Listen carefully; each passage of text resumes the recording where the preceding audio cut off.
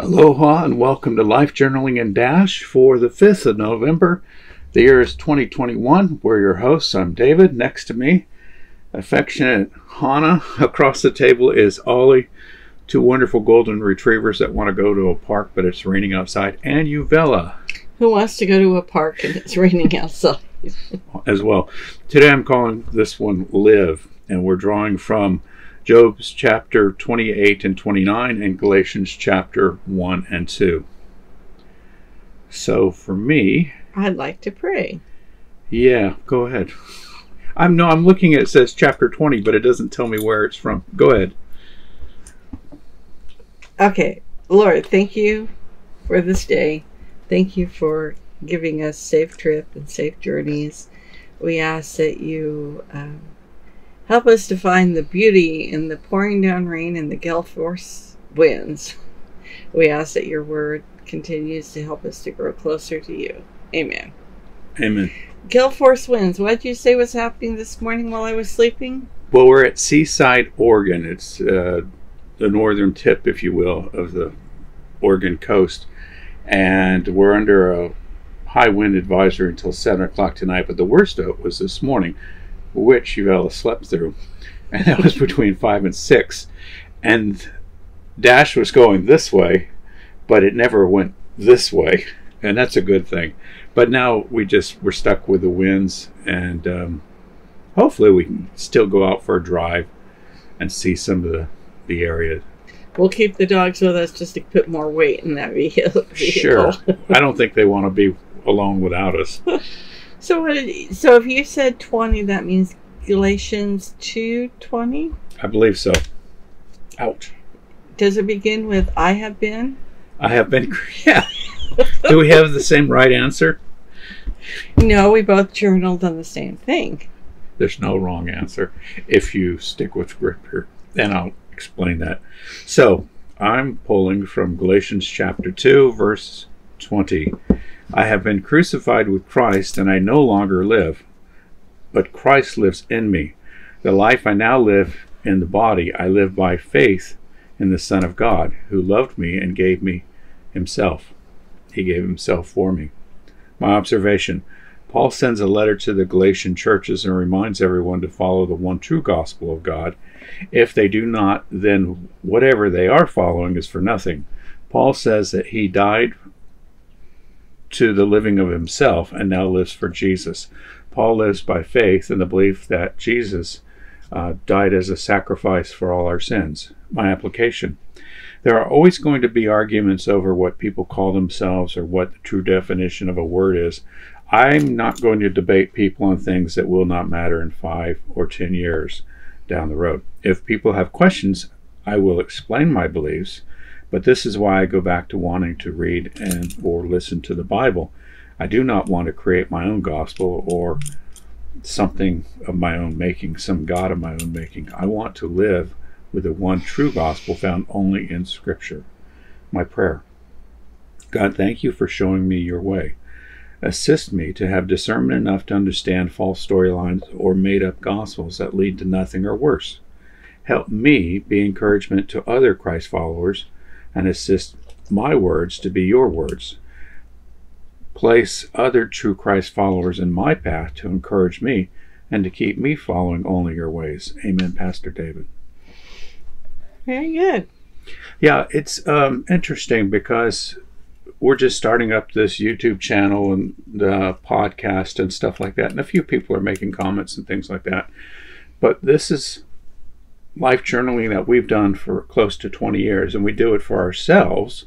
And then we thought, well, maybe we could record it and somebody else could be encouraged by the daily reading of Scripture. I mean, that's not a bad thing.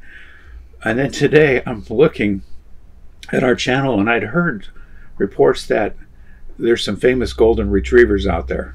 Not you guys yet, Ollie and Hannah, but there's one out there that has 346,000 followers or subscribers. And I thought, that's interesting, but life journaling and stuff like that, if we could have 346,000 life journalers for Jesus, that would be a wonderful thing. I'm not bad-mouthing the Golden Retriever channel, Hannah. She just put her hand on my chest. But I'm just saying, people are going to want to follow what they want to follow. I want to follow, and I want to live for Jesus. I agree, but I can also understand why you want to watch these beautiful dogs. Cute dogs and puppies. Well, as I mentioned earlier, I journaled on the same scripture you did. Galatians 2:20, I have been crucified with Christ, and I no longer live, but Christ lives in me. The life I now live in the body, I live by faith in the Son of God, who loved me and gave himself for me. My observation. Paul is telling the Galatians a little about himself. He explains that God called him to preach to the Gentiles. He explains that salvation cannot be obtained through the law. He explains that he now lives a life that is built by faith in God through Jesus Christ. My application. I, like Paul, live by faith in Jesus. However, I cannot say that I have totally died to self, and the life I now live is totally for God. There are still times that I am selfish. However, little by little, I am moving towards this goal of living my life totally for God. My prayer. Thank you, Lord Jesus, for coming to this earth and dying for our sins so that we have eternal life with you, God, and the Holy Spirit when we die. You knew that the law in the Old Testament could not bring us eternal life, and the only way for eternal life to occur was by your death on the cross and your resurrection. You completely died to self for me and everyone else. Thank you for forgiving me each day as I make selfish decisions and giving me new starts each time I ask for forgiveness. You never grow tired of my poor decision makings, but continue to nourish me through your word and encourage me to get back up and try again. With your help, I have made progress over the years of becoming more like you, but I have a long ways to go. Thank you for your patience, love, and encouragement as I live each day. Amen. Dying to self is an ongoing battle for everybody. We all have those things. Mine happen to be cookies. And I'm not mentioning names. Ice cream's a factor in somebody's life. I'm not mentioning any names, but I'm just saying that we all have these different things. And for me, that's something I'm going to look at closely in the next 6 weeks. You said a habit takes how long to form? That is incorrect data. It takes a while. Yeah. It takes usually 66 days. Yeah, some people say 21 days, but we did some research on that. But the point of it is that I can start with day one in both, ways of people thinking how long it takes to form a habit. I can start with day one and go on to day two of not eating those cookies. I think the important thing to remember is that when you talk about dying to self, a lot of things that you choose to do are not sins, are not wrong. However, whenever they proceed doing what God has asked you to do, then that becomes wrong. For example, let's say, I want to stay up till 2 a.m. Oh wait, I do that all the time. Not all the time, a lot. And it would be better if I went to bed earlier so I could get up earlier so that I would have more daylight time to do things. So whenever the Lord is saying, maybe you should go to bed earlier, and it's like, oh Lord, I know, thank you, but I think I'm going to do this instead. That's when it becomes wrong.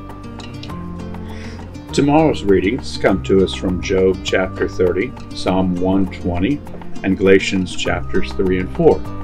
And we'll go ahead and close in prayer. Okay. Father God, thank you so much for revealing yourself to us. Help guide us, protect us as long as we're here on this earth so that we can be bearing fruit for you. Thank you for discernment that you've given us, but also we pray for everybody watching and for ourselves that we would not fall under false doctrine, that we would follow only you, the God with a big G. And we ask this in the name of your Son, Jesus Christ, who died for our sins. Amen.